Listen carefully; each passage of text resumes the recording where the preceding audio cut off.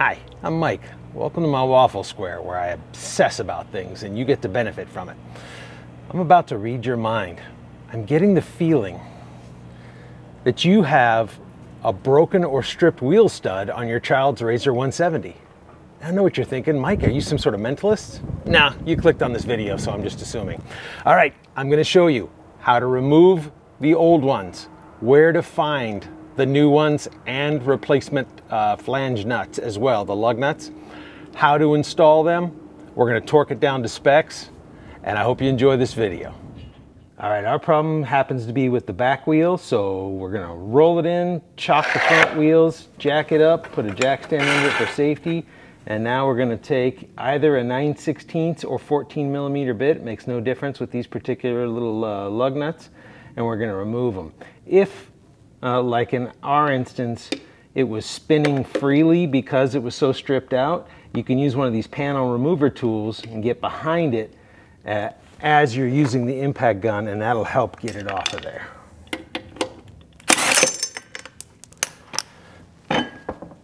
All right. All right, once the wheel's off, you can see the hub here. Now, I like to take the jack and elevate the other tire so that this moves freely. Also keep the emergency brake off.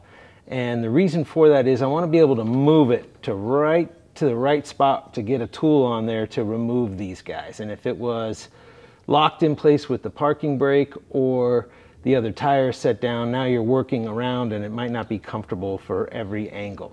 So what's the best way of getting these wheel studs off? Well, I looked on YouTube for a couple different videos I saw of other UTVs, and they used basically one of three methods. I tried all three and only one worked for us. So first I tried putting a C-clamp on here with a socket on the other side, so when you pushed out the wheel stud, it had room to move on the back. Problem I found with that repeatedly was the part of the C-clamp that can pivot kept falling off. So next I tried a little vise that I have. It's like a little benchtop removable vise. And I started cinching that guy down, and that was pretty stable, but it required more force than that little guy could handle. And as you see here, it actually cracked the head of that poor little vise. So eventually I had to resort to the one I was trying to avoid. Let's set up the camera and I'll show you what we need to do. So to get these wheel studs out, we're gonna have to do it the old-fashioned way, with a hammer. And you've gotta beat them like they're owing you money, to quote Tyler Childers. Beating them strings like they're owing me money and chasing that honky-tonk flame.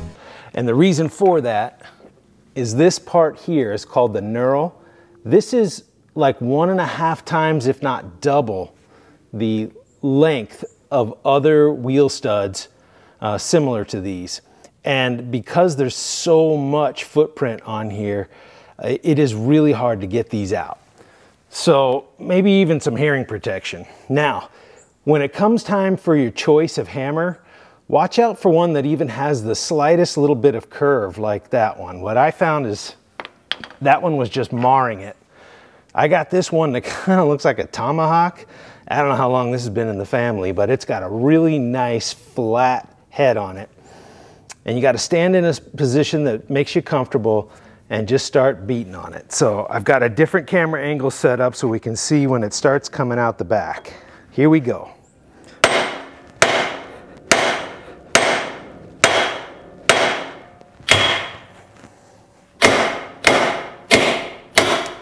Finally. Now we can just rotate it. Oops.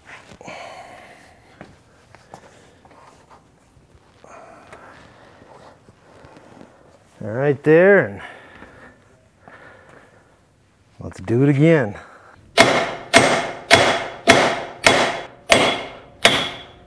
Here we go. See that coming out? Whew. There's number 2. And if your wheel stud is broken, for example, you're going to need a nail punch like this to set there to have enough to pound through and get that stud out. Now on to easier topics, Next, let's talk about where I got these replacements. Are you ready to have all the time I spent obsessing over this issue pay off for you?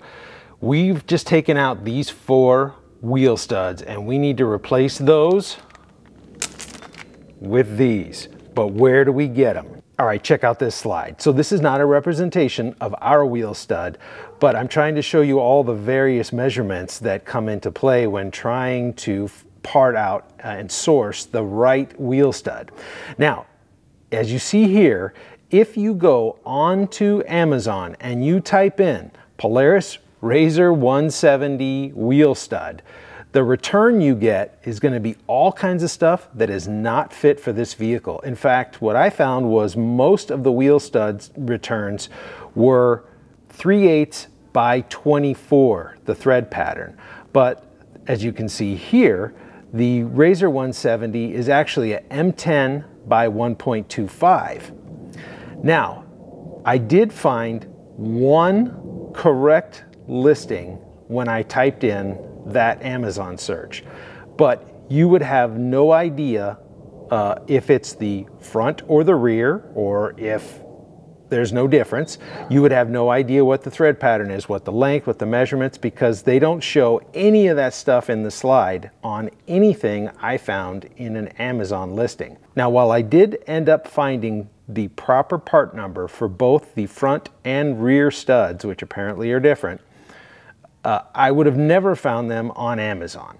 But if you type in these codes, you can find them on Amazon, and I will leave links for them.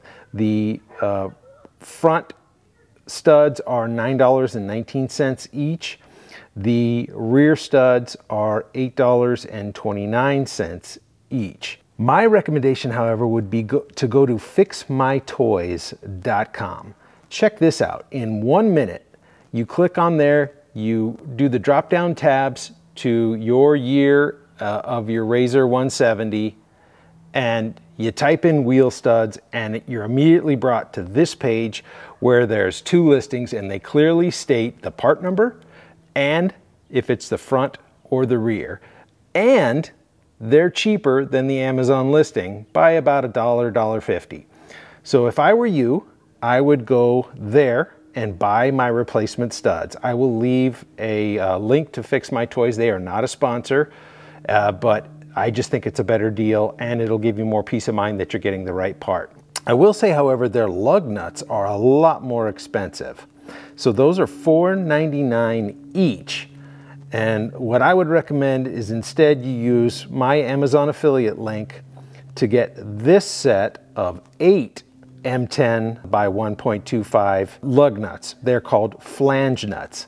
And the only difference, as you see here, is they are a 15mm socket instead of the 14 for the standard one, but they're so much less expensive. You could just change them all out on the whole vehicle for less than it would cost you to just replace the 4. So that's my recommendation based on all my research of what you should do, and I hope that helps you out a bunch. Of course, you can also just go straight over to Home Depot and pick these up like I did. They're like 60 cents each, so that's another option. All right, we got the first one in, seated really well. Threads are in good shape, so how did I do that? Now, there's too much stuff back here to get a hammer in and hammer it. And I tried putting a socket and a C-clamp and wrenching it closed. That didn't work at all. Instead, we just want to very gently line up the knurls here on the spline with the ones inside of the hub. Now with that one in place, we can take our flange nut, start screwing it on, and let's just tighten this guy into place, and it'll start pulling in. Go real gentle.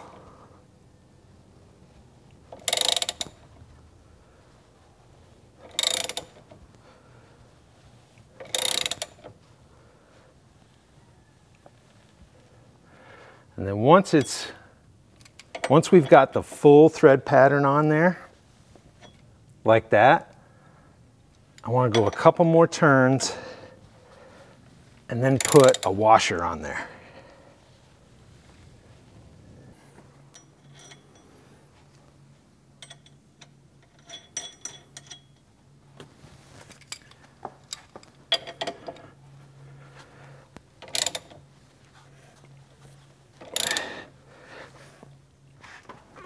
Now eventually it's going to come to a point where you need a little bit more leverage. So you can use a bar to extend this guy out, a metal bar, or you can grab a closed-end wrench like this. You set it on there,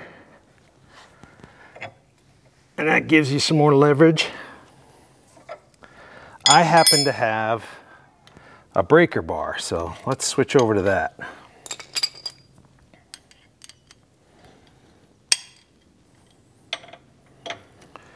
There we go.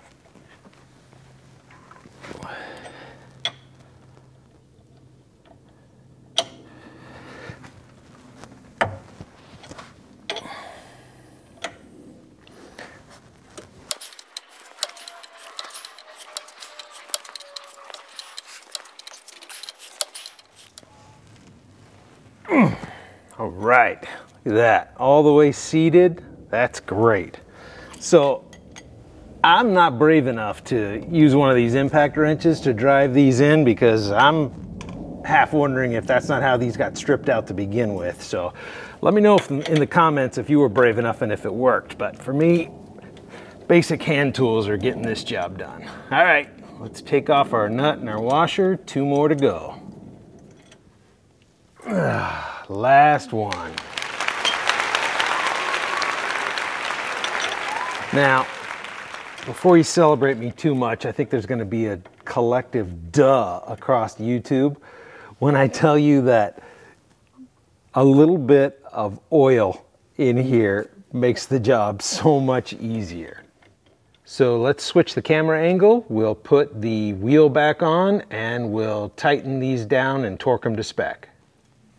So the manual says when using flange nuts that you should torque down the wheels to 27 foot-pounds. So I dialed in my torque wrench to that setting and we're getting ready to put the wheel back on. But first, that same little clip says also not to lubricate the lug nuts or the wheel studs. So since I used oil to help me get them on, I'm just going to take some brake cleaner and just clean all that off real quick. So a couple of videos I watched on YouTube said that these OEM wheel studs are pretty soft metal, so I'm going to forego any impact wrench and do everything by hand. Here we go, 27 pounds. Well, that's not much.